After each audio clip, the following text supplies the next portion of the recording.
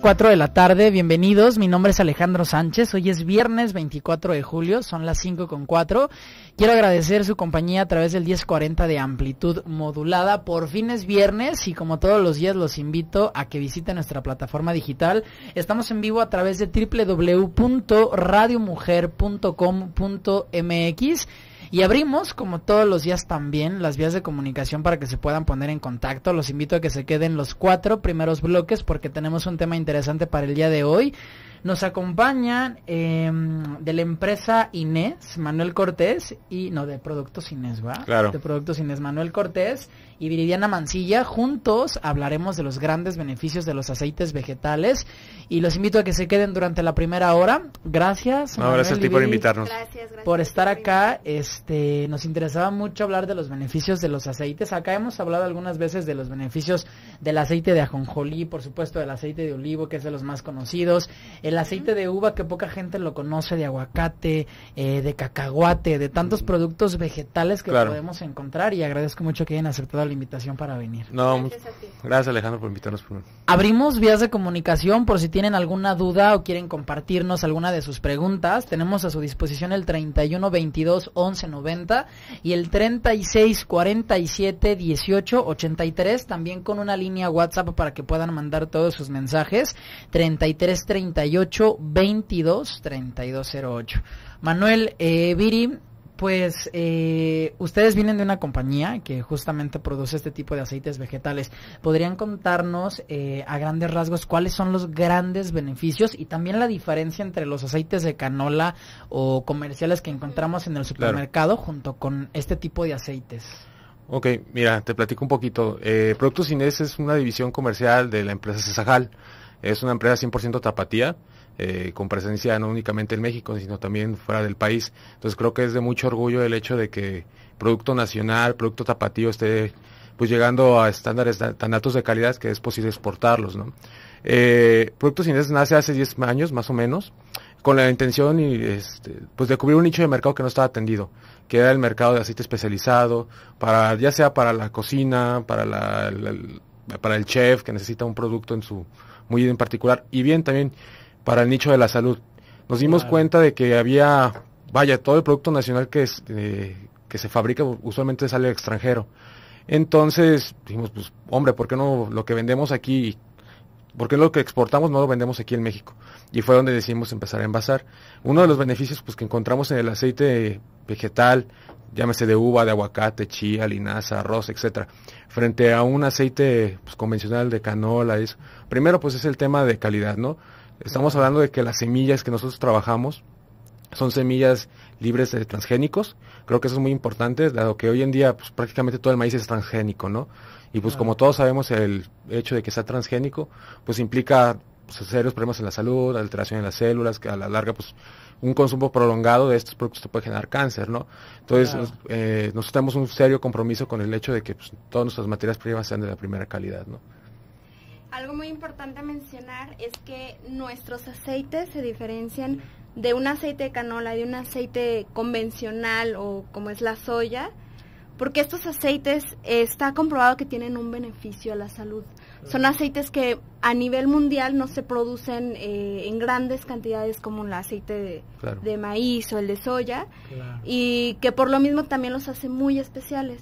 Pero sí es importante recalcar esta parte que hay investigaciones de que estos aceites realmente pueden aportar un beneficio a la salud al consumirlos de manera extra virgen, en cold press, incluso refinados. Claro.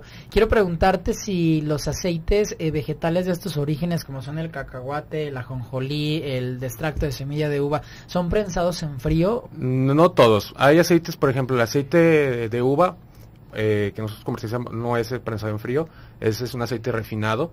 No obstante, no todos los aceites para considerarse buenos no tienen que ser precisamente extra vírgenes. Creo que ese es uno de los principales mitos que hay, ¿no? De que siempre dicen, es un aceite prensado en frío, por lo tanto es bueno. No. Yo creo que primero hay que definir ese punto. Ningún alimento es malo, ni bueno ni malo. Yo creo que es lo principal.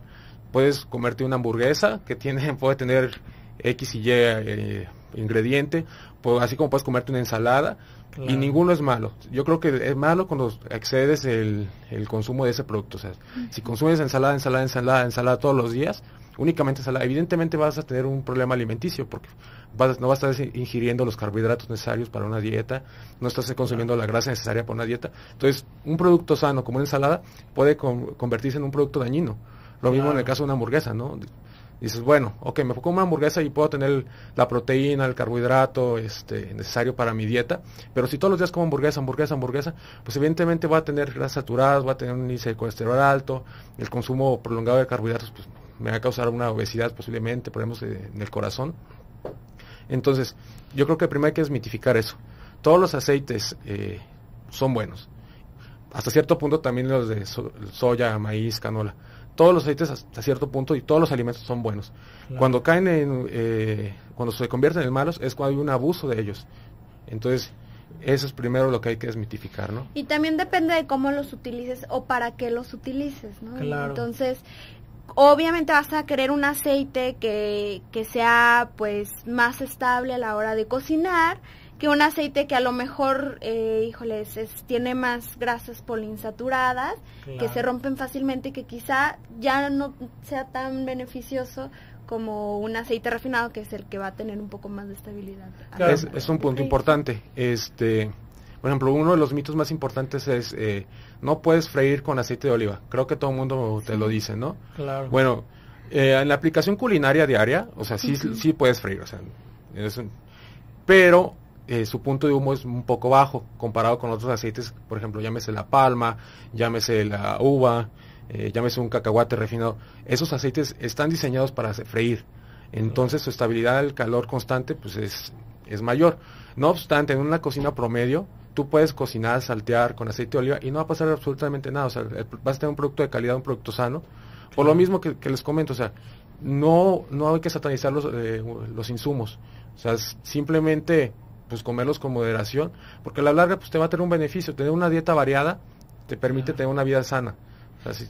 ¿Cuáles son las propiedades, Manuel, de este tipo de aceites vegetales? Por ejemplo, en el consumo en frío, cuando no se utilizan para freír, ¿qué propiedades obtengo en el consumo? Generalmente la gente recomienda a lo mejor en ayunas una cucharadita cafetera de aceite de oliva. Claro. Cuando tienen osteoporosis hemos escuchado recomendaciones de expertos que vienen acá de aceite de ajonjolí, el extracto de semilla de uva en aceite para como antioxidante. Claro. La gente ¿cómo puede encontrar la salud o qué puedes esperar de un aceite vegetal en pro de tu salud, por ejemplo? Claro, mira, yo creo que lo principal es que toda dieta debe contener aceites y grasas, ¿no? Es un elemento fundamental para el funcionamiento correcto de nuestro organismo, y pues la ausencia de ellas, evidentemente, pues no nos permite procesar algunas vitaminas que son liposolubles. Claro. Llámese la vitamina D, vitamina E, etcétera, ¿no? Entonces, de entrada, pues son necesarias para nuestro funcionamiento. Evidentemente, pues cada semilla tiene propiedades en específico que nos van a ayudar a llevar este estilo de vida sano. Por ejemplo, platicaba con Viri antes de entrar aquí al estudio que su papá consumía aceite de chía para los problemas cardiovasculares. Claro. Entonces, él cada mañana se tomaba un pequeño shot de aceite de chía para mejorar como la circulación, claro, y evitar problemas cardiovasculares. ¿También se produce aceite de chía? Claro, también. Aceite de chía, que es muy rico en omegas, ¿no? Sí. Ahorita está muy en boga todo el tema de la chía, claro, y creo que debemos de aprovechar el hecho de que contamos con bastante chía aquí en Jalisco. Somos productores locales. Somos productores, además, en Acatic se cosecha bastante chía, y yo creo que si hoy en día una tendencia en la gastronomía y la alimentación es comer lo que se produce localmente. Sí, de hecho, por eso extendimos la invitación a ustedes, porque sabemos que son un producto local de buena calidad y nos interesaba conocer mucho los beneficios. Vamos a ir a un corte, Manuel y Viri, regresamos con más información. Claro que sí. Los invito a que se pongan en contacto a cabina, tenemos regalos, amablemente nos trajeron aceites para todos ustedes, los invito a que se comuniquen y participen con una pregunta, con un comentario, con su duda, 31 22 11 90 y 36 47 18 83 teléfonos en cabina. También pueden participar vía mensaje 33 38 22 32 08. Siguen escuchando Tu Vida en Balance.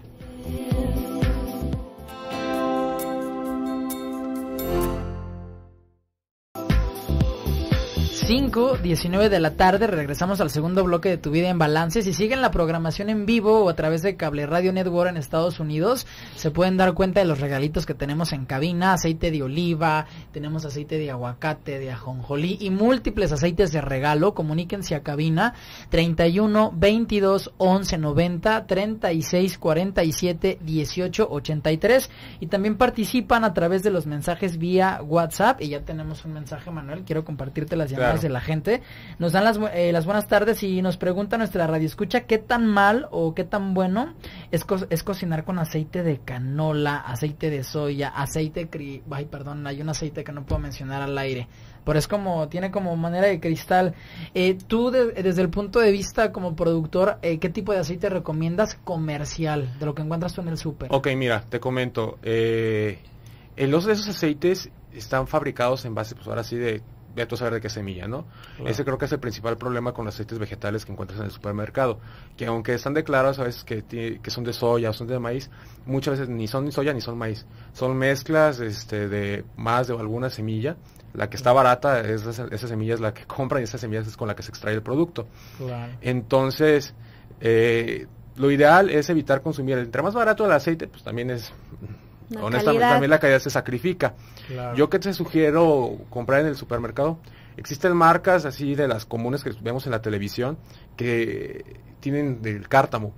El cártamo es un aceite de mayor calidad que la canola, que el maíz, que la soya. De manera comercial, ¿no? De manera comercial, sí, de lo que encuentras comercial, sí. De hecho tiene un mayor índice de ácido graso oleico, aguanta mejor el calor, claro. No se quema tan fácil. Y bueno, yo desde mi punto de vista como cocinero, te comento también, no te aporta sabores ni olores al momento de cocinar. Entonces creo que eso también es muy importante. Porque que con el oliva sí llega a suceder, claro, ¿no? Con el oliva sí. Con el oliva. Claro. Y de hecho otros, por ejemplo aquí tenemos el aguacate, aporta sabor, la calabaza, aguacate, cacahuate. Aceite de semilla sabor. De calabaza, eso está increíble. ¿Es prensado en frío o es prensado en caliente? Es prensado en frío el aceite de calabaza. Se utiliza mucho para toda la cocina de Europa del Este. De hecho, creo que la denominación de origen está en República Checa, si mal no recuerdo. Claro. Si no, alguien me corrige. Y se utiliza como un ingrediente básico para la cocina de Europa del Este. En la aplicación de medicina alternativa, se utiliza mucho para todos los problemas de próstata. Se puede untar también, además, o sea, el aceite, además también se puede untar, ¿no? Digo, cuando sea de buena calidad, no el aceite de cristal se lo vayan a untar en el cuerpo, pero un aceite a lo mejor de calabaza, de chía, de ajonjolí, claro. Puede hidratar también el cuerpo, ¿no? Sí, por supuesto. De hecho, como te comentaba hace rato, el aceite de aguacate es el aceite que mayor penetración tiene en la piel. Entonces, antes de utilizarse el aceite de aguacate como un aceite comestible, se utilizaba mayormente para hacer cremas, para hacer jabones, porque es muy rico en vitamina E, que es el alfa-tocoferol. Claro. Este es un antioxidante que pues te ayuda para pues evitar o eliminar los radicales libres de tu piel. Qué increíble. ¿Todos los aceites vegetales se pueden untar o hay contraindicación para algunos? La mayoría se pueden untar, salvo que, por ejemplo, tenemos el tema del cacahuate, y gente que es alérgica al cacahuate. Debe tener previo cuidado. Debe tener previo cuidado. No obstante, en teoría, cuando se extrae el aceite, se le da todo el proceso de producción, los agentes alérgenos se eliminan. Entonces no tendría por qué haber una reacción, pero de todos modos sería con un poquito de cuidado, ¿no? Qué increíble. Quiero preguntarte, Manuel y Viri, la gente cuando va al supermercado o cuando va a su tienda donde compra su súper mensual, ¿por qué se deben de preocupar al comprar un aceite? O sea, con qué criterio compras un aceite para tu consumo y para tu salud? Ok, yo creo que lo primero es identificar qué uso le vas a dar o destino al aceite, ¿no? Exacto. Si es para uso culinario, únicamente para tener un platillo rico, bueno, pues fíjate que el producto haga una armonía con tu platillo, eso claro. Es muy válido. Ahora, si vas por el lado saludable o cosmético, bueno, también si es por el lado cosmético, muchos de estos aceites no los compran para comérselos, como bien lo comentan, a lo mejor para lavar jabones, el aceite de coco, que ahorita no lo traemos, pero también trabajamos aceite de coco, incluso lo utilizan para lavar jabones, mascarillas, Claro. Desodorantes, ahorita está muy de moda hacer desodorantes a base de aceite. Qué increíble. Aquí expertos en alimentación nos han compartido que los aceites no deben de rebasar los 80 grados para que no se oxiden y no liberar grasas trans o radicales libres en el cuerpo. ¿Tú qué opinión personal tienes de eso? Yo creo que depende mucho del tipo de aceite, repetimos, o sea, depende del tipo de aceite, depende de para qué lo vayas a usar. Por ejemplo, un aceite de ajonjolí, su punto de humeo es 250 grados. Entonces, el aceite de ajonjolí es un aceite muy estable en el mercado. Es de los aceites más estables, de hecho. ¿Por qué? Porque tiene dos antioxidantes que ningún otro aceite tiene. Dos antioxidantes. Se llaman lignanos. Claro. Y pues claro que lo puedes calentar por encima de los 180 para freír. Sin ningún problema, sin que se oxide. Sin que se llegara. Entonces, va a haber oxidación. La oxidación es algo que nunca vamos a poder evitar. Claro. Pero llega un punto en el que ya la oxidación es tan grande que ya no puedes consumir ese aceite o no deberías consumirlo. Pues. Ahora, también es importante mencionar que estamos hablando de que eso es en un proceso industrial, o sea, o en un restaurante donde existen freidoras y un calor constante del producto y que el producto está sometido a calor durante largos periodos de tiempo. En una cocina realmente es muy difícil no difícil, pero sí es un poco complicado que llegues a temperaturas constantes por tanto tiempo, digo. Claro. O sea, ¿cuánto tienes que estar friendo constantemente para que el aceite totalmente quede negro? Oye, Manuel, entonces para que la gente nos escuche, ¿el aceite de ajonjolí es el que la gente puede usar para freírlo, o sea, para freír constantemente la comida? Pues... ¿Tú cuál usarías o cuál recomendarías de los que tenemos aquí en cabina? ¿Qué aceite es fabuloso para la cocina diaria sin que cambie el sabor de la comida? Sin que cambie el sabor de la comida, yo podría recomendarte el aceite de uva o el de cártamo. Podrían ser aceites que son refinados y que no al someterse al cacahuate refinado también es muy bueno. ¿Uva o cártamo? ¿Cacahuate no cambia el sabor de la comida? Cacahuate refinado. Cacahuate Porque refinado. también tenemos cacahuate tostado que se utiliza mucho para la cocina asiática, tailandesa, que es igual. Claro. Por ejemplo, el aceite de ajonjolí también tiene un alto punto de humedad, como lo comentas, pero sí aporta sabor. Si quisiéramos un aceite para hidratar la piel con vitaminas, utilizaríamos el aceite de aguacate. ¿Y qué otro aceite además? Podrás utilizar, por ejemplo, un aceite de coco. A lo mejor puedes hacer, no sé, una mascarilla con algo de azúcar y una ralladura de naranja y vaya, ya tienes un exfoliante que aparte te va a hidratar la piel. O simplemente ponértelo así, normalito, para desmaquillarte en lugar de comprar un desmaquillante. Claro. Pues también se puede utilizar como para la cosmética, aceite de aguacate y de coco podrían usar para desmaquillarse sin ningún problema. Sí, claro, ¿sí? claro. Si quisieran antioxidantes, ¿tendría que ser exactamente el de semilla de uva como antioxidante? Puedes utilizar a lo mejor el aceite de chía o de linaza, también puede funcionar como antioxidantes. Claro. Incluso el de calabaza, yo como te comentaba. Chía, calabaza. ¿La calabaza qué propiedades tienes en aceite vegetal? El de calabaza es muy interesante, sobre todo para, te comentaba, la próstata. Y sobre todo cuando la persona sufre cáncer de próstata, se recomienda estarlo consumiendo, o cuando se tiene una vida sexual muy activa, con cada eyaculación pierdes bastante yodo. Entonces te ayuda a la compensación de yodo. El aceite de calabaza. ¿El aceite de chía podrá ser utilizado para control de peso por la función reguladora de los omegas? ¿O para quién recomendarías el aceite de chía?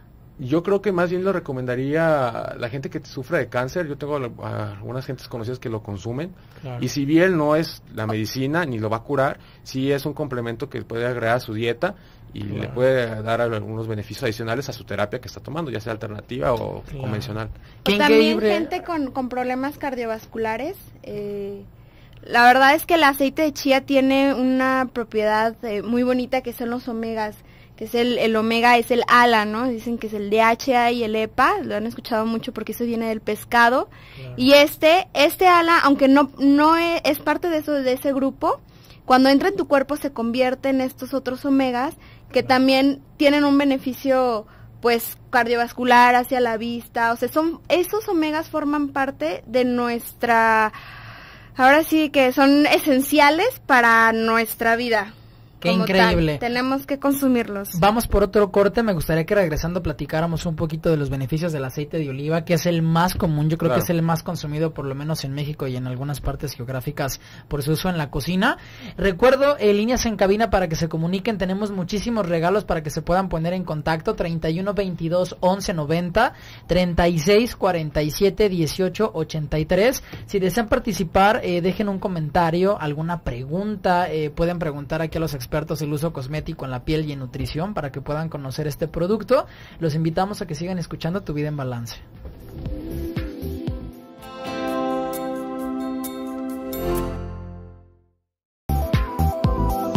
5:35 de la tarde, regresamos al tercer bloque de tu programa Tu Vida en Balance. Ya tengo sus llamadas y sus mensajes y les comparto, chicos, para poderle dar seguimiento a lo que la gente nos pide. Paula, Patricia, Magali, felicidades a los invitados, y te pregunta si podemos usar el aceite de aguacate para cocinar. Claro, es el aceite de oliva mexicano.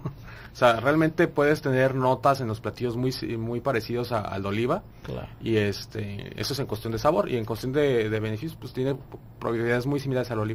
Claro, de hecho, Paula, la mejor recomendación es el usar el aceite de ajonjolí, ¿no? Que mencionas que es un poquito más estable, Viri, aunque por supuesto que el precio es un poquito más elevado. El aceite de ajonjolí en el mercado no tiene comparación con un aceite comercial de súper, pero sin embargo creo que puede ser una buena inversión en favor de la salud.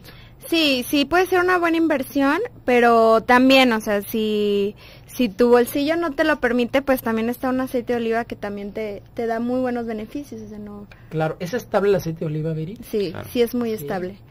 Y se compara mucho al aceite de aguacate, de aguacate. Claro. Este aceite, y lo que mencionaba Manuel es que, por ejemplo, en Michoacán somos grandes productores de aguacate. Somos el mayor productor a nivel mundial de aguacate. En Michoacán. En Michoacán. Y allá tenemos nuestra planta de extracción de aceite de aguacate.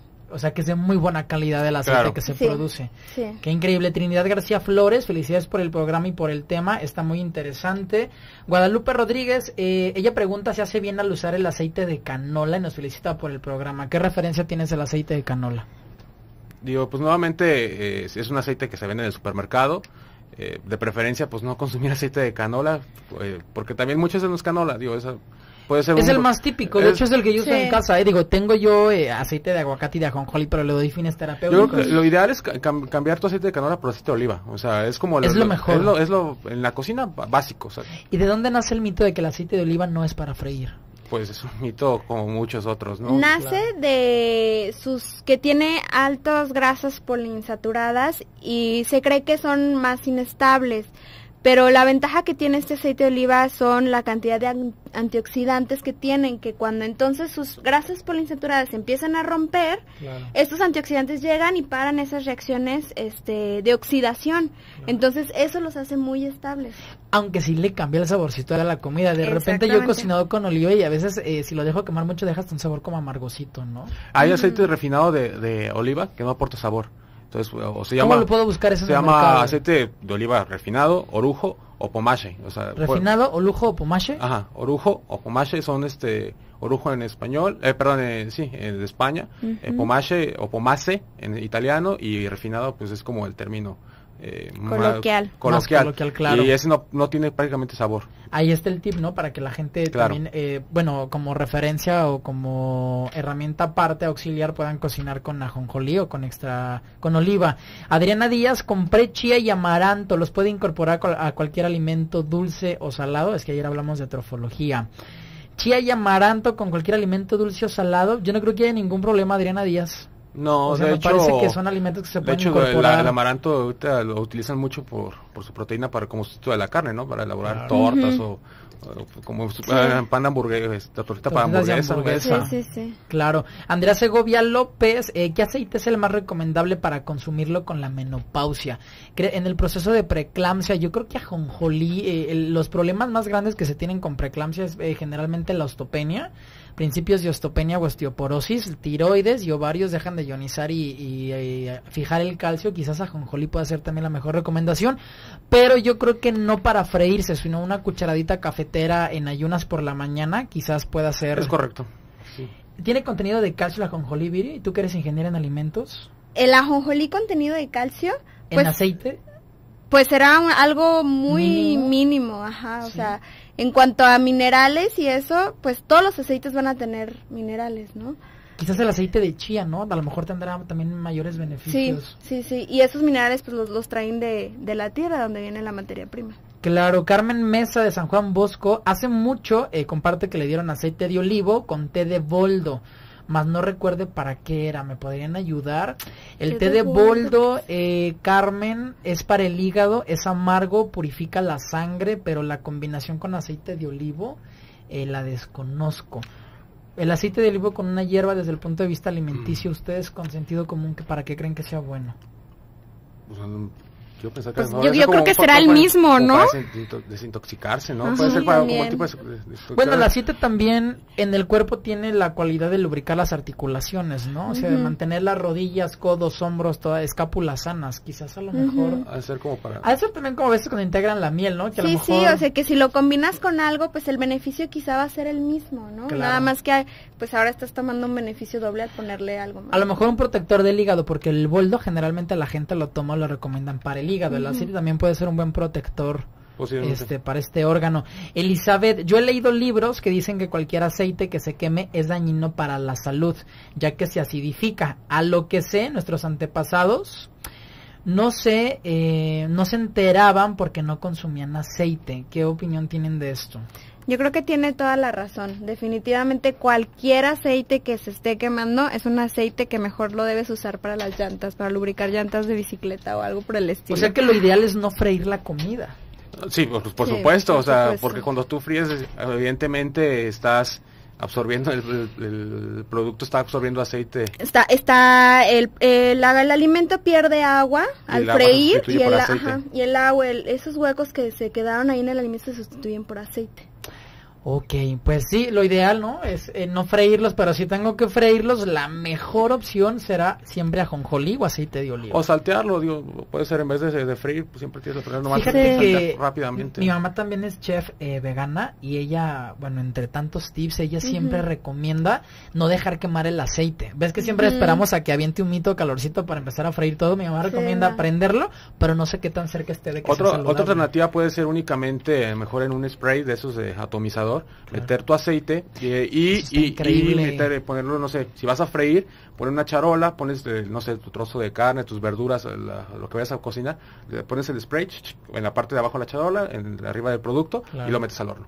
Eso está increíble. Y entonces tienes un freído entre light y puedes obtener el crunchy que tanto gustas, digo. Además, sabes que, vaya, yo también cocino, me viene a la idea de no echar el aceite directamente a la cazuela, o sea, se lo pones a la carne rociándolo y lo fríes, ¿no? Sí, que la carne lo absorba para que tenga menos oxidación. Gabriela Calixto nos felicita por el programa. ¿Qué aceite es el más adecuado para cocinar? Pues el aceite de olivo. ¿Hay diferencia entre el aceite de olivo comercial y el extra virgen que se puso de moda hace algunos meses? Usualmente encuentras extra virgen. Es más fácil encontrar aceite extra virgen en el supermercado que el refinado o cualquier otro tipo. En calidad, ¿qué será lo mejor? ¿Refinado, extra virgen, extracción extra en frío, virgen, en caliente? O en su caso, cold press.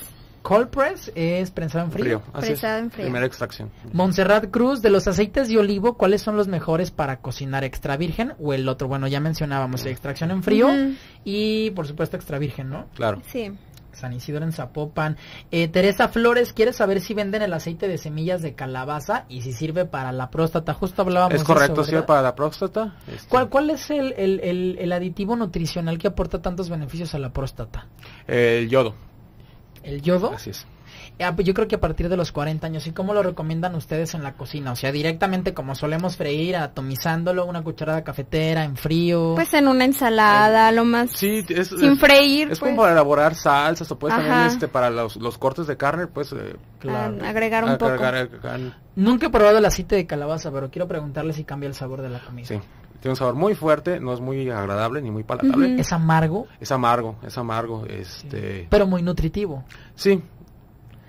Claro. Seguimos con más llamadas. Joel Quintana Ruiz, acostumbro mucho el aceite de ajonjolí. Es bueno, por supuesto, y es mejor untado. Ese yo lo uso para la piel y la hidratación es tremenda. De hecho, en medicina ayurvédica se dice que el aceite de ajonjolí, untado durante 7 días, la penetración es impresionantemente, o sea, la hidratación es muy grande para el cuerpo. Qué interesante. Él es de la colonia 18 de marzo, muy cerca de la estación. María de Jesús, ¿qué marca de aceite de olivo es el mejor? Ya que he visto unos muy baratos o muy caros. Marcas no podemos dar al aire, Más sin embargo, yo creo que es fijarse en el tema de origen. Digo, usualmente si viene como de una Ensenada o de España, digo, pues sería lo mejor. ¿De importación? De importación. Hay aceite nacional de Ensenada que es muy bueno también. Nos platicas regresando al corte de eso.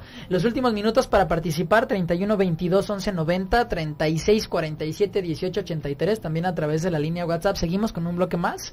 Hablamos de los grandes beneficios de los aceites. Escuchan Tu Vida en Balance.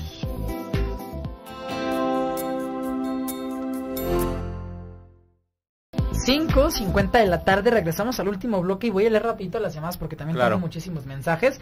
Marta Ortiz, qué buen tema. En cada aceite viene algún folleto de dónde lo puedo usar. Pueden meterse en nuestro Facebook. Si quieres, ¿nos lo regalas al final? Sí, y ahí viene recetas y todo por aplicaciones y usos. De Arboledas, Marta. Miguel Ángel Castro participa. Tere Ramírez, ¿qué aceites son buenos para la menopausia? Nos siguen insistiendo. Bueno, es que estamos en Radio Mujer, ¿no? Sí. Pues, ¿tú qué recomendación, que eres chef, Manuel, qué combinación, a lo mejor no exactamente un aceite, pero qué aceite con qué alimento puede ser bueno para la preeclampsia? Mira, a mí me gusta mucho para todo el tiempo de menopausia el camote. Creo que es fantástico. Sí, por supuesto. No, pues es que no se puede extraer el camote. No, es un carbohidrato, claro.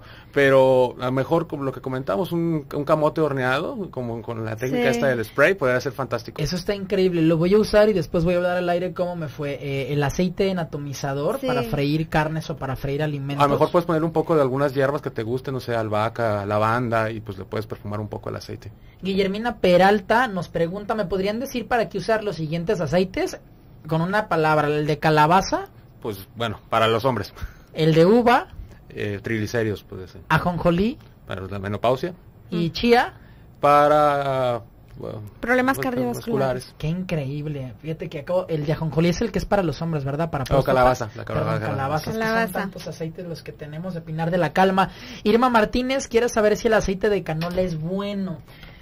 Bueno, creo que ya tocamos muchas veces, pero bueno, mejor aceite de oliva. Mejor aceite de oliva, y yo sigo recomendando el aceite de ajonjolí, que es un poquito elevado. Tiene 4 veces o 3 veces mayor al precio comercial de un aceite de canola en supermercado, pero la salud no tiene precio, ¿no? Oxidar las células, grasas trans o las grasas saturadas que son peligrosas y que se convierten en colesterol, creo que la mejor opción es esa. Melina Lara de la Colonia San Marcos, felicidades por el programa. Ella usa el mínimo de aceite para cocinar, también es un buen tip, ¿no? Claro. Sí, también. Irma Martínez quiere saber si el aceite de canola es bueno, la misma. Teresa Flores quiere saber si venden el aceite de semillas de calabaza y si sirve para la próstata. Seguimos, ¿no? O sea, justo es para eso. Para la próstata.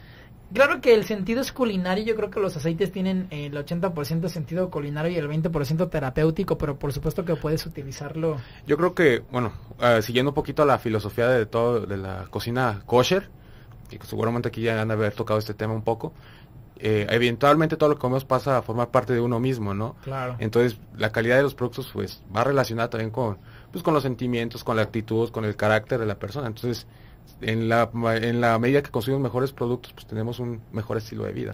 Claro, tenemos mensajes. Felicidades por el programa, es muy interesante. Saludos a tus invitados, me gustaría participar. María de Jesús Castañeda, ya estás participando. Gloria Lujano también participa, se anota para los aceites, nada más que no me deja su nombre. Así es, Ana Costa. Les gusta escuchar mucho el programa y nos felicita por el contenido el día de hoy. Aceite de uva para cocinar, una radioescucha nos comparte que es el que ella usa, y el aceite de oliva prensado en frío solo para las ensaladas. Nos da algunas marcas que no podemos dar al aire, pero coincido totalmente contigo. Y nos deja las fotos a través del WhatsApp. ¿Y dónde se pueden conseguir esos aceites? Al final vamos a dar sus datos para que la gente se ponga en contacto y quizás podamos compartir con ellos dónde pueden encontrar esta marca. Luz Eugenia Ruiz Talamante, es muy interesante el tema del día de hoy. Una pregunta, Manuel, ¿qué diferencia hay entre el aceite de oliva virgen y el extra virgen? Bueno, te la voy a contestar yo. Realmente el nombre tiene que ver con el tipo de extracción que se le da a la temperatura que se le da. Entonces, un aceite de oliva virgen a lo mejor se extrae a una temperatura de, 60, 70 grados. Y a lo mejor un extra virgen, una temperatura un poco más fría, unos 60 grados, 55. Y así hasta llegar al prensado en frío. Claro, lo más recomendable es que sea extra virgen, porque es más puro, tiene mejor calidad. Es que entre más temperatura, más degradas un poco las antioxidantes o propiedades. No se degradan completamente, eso es muy importante. Entre más procesos tengan, pues sí, el aceite va a llegar a tener menos porcentaje de propiedades. Eso es un hecho. Claro, pues ahí tiene la respuesta para nuestra radioescucha, que es Susana Isabel Jiménez Montes. Te mandamos un saludo, gracias por seguir la programación. ¿Qué aceite recomiendan para las ensaladas? Pues todos, ahora sí que depende del gusto y del sabor, ¿no? Claro, ya dimos las propiedades directas. Del antojo que traigan. Claro. Claro, tenemos 2 mensajes más. El programa de propósitos me gustó mucho, dejó para la reflexión. Pati ya salió, pero coincido plenamente contigo. Fue un excelente tema el día de hoy con Pati, gracias por el programa. Saludos, no estamos, en nuestra radioescucha comparte que no estamos acostumbrados a usar otros aceites que el común, gracias por el tema y participa. Todos los mensajes de WhatsApp están participando y nos dejaron alguna llamadita. Leticia Arellano, fue la última. Sí, Leticia Arellano del Coli, felicidades por el programa. Todos están participando, están anotados. Y tengo una última pregunta, Manuel y Viri. ¿Ustedes qué opinan de los aceites orgánicos? Hay aceites vegetales que tienen sus diferentes procesos de extracción, pero que cuentan con estas certificaciones orgánicas que está muy en boga, ¿no? Ahora todo el mundo queremos consumir orgánico. Si hay una diferencia notable en propiedades. Sí, hay una diferencia notable en propiedades, al menos, desde mi punto de vista, creo que más que el beneficio para la salud, está el beneficio que estamos siendo congruentes con el cuidado de la tierra, ¿no? O sea, estamos apoyando a la gente, a los productores, pagándoles un comercio justo, estamos contaminando menos ni degradando la tierra menos, y que al final del día no solamente estamos contribuyendo a nuestra salud de nuestro cuerpo, sino estamos ayudando a tener un mejor mundo. Creo que es una tendencia en la cual debemos de consumir lo local, lo regional y lo que tenemos cerca, ¿no?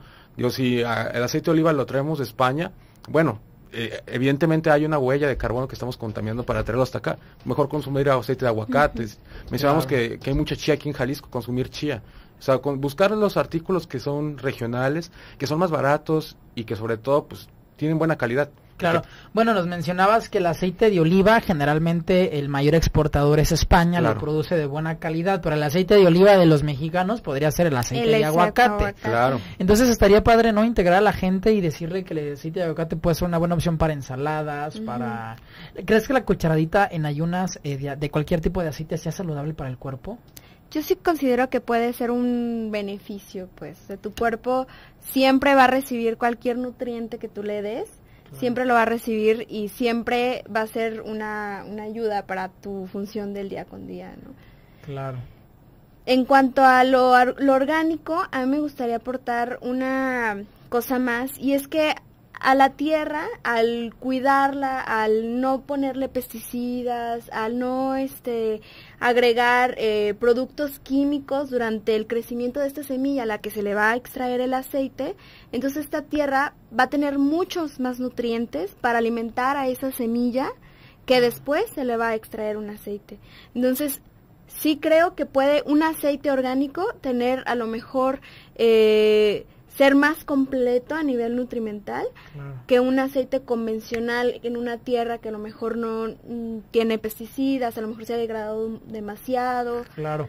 El costo, ¿saben la variación del costo entre un aceite que no es orgánico y uno? ¿Un 20, un 30%? Hay de un 15% hasta un 30%. Bueno, realmente no me parece que sea tan grande. La realidad es que invertir en la salud e invertir en tu alimentación, yo creo que el 80% de las enfermedades se determinan mucho de la manera en la que comes. Claro. Entonces, cuidar sin exagerar, ¿no? De hecho, ahora nacen nuevos movimientos veganos y vegetarianos con una falta de información tremenda. Aquí hablamos mucho de naturismo y también de estos temas de veganismo, pero sabemos que ser vegetariano no es sinónimo de salud. Es correcto. Hay vegetarianos... Es lo que te comentaba al inicio del programa. Digo, puedes comer toda tu vida ensalada, pero estás teniendo una carencia, ya sea en el consumo de carbohidrato, proteína. Entonces, de nada te sirve comer siempre verde si tienes una carencia en otros nutrientes básicos para tu salud. Claro, o en otros excesos, ¿no? De lácteos, de proteínas o de harinas. Chicos, el último minuto, si la gente desea ponerse en contacto con ustedes y conocer estos productos, ¿dónde los pueden encontrar? Los pueden encontrar en el Facebook, es www.facebook.com/productos Inés, o Inés en el buscador con acento en la E. Y nos pueden encontrar también en los teléfonos 3134-3470, repito, 3134-3470. Claro, Viri, ¿me das 3 ganadores y yo saco 2 de aquí? Sí. Los que tú quieras, tenemos 20 segunditos. Joel Quintana Ruiz, de Colonia 18 de marzo. Paula Patricia Magani, de Residencial Loma Bonita. Y Marta Ortiz, de Arboledas del Sur. Y Trinidad García Flores, de Moctezuma. Gabriela, de Lomas de San Miguel. Tenemos 5 ganadores. Chicos, agradezco muchísimo que hayan venido el día de hoy. No, gracias por invitarnos. Gracias por los regalos y por la información que nos comparten. Saludamos de nuevo a Claudia Arias, nuestra productora, quien está de vacaciones, y el lunes regresamos con más información. Arturo Cervantes se encuentra en controles. Nati amablemente atendió sus llamadas. Mi nombre es Alejandro Sánchez y regresamos con más el día lunes. Chicos, muchísimas gracias. Gracias. Buen día. Hasta el lunes.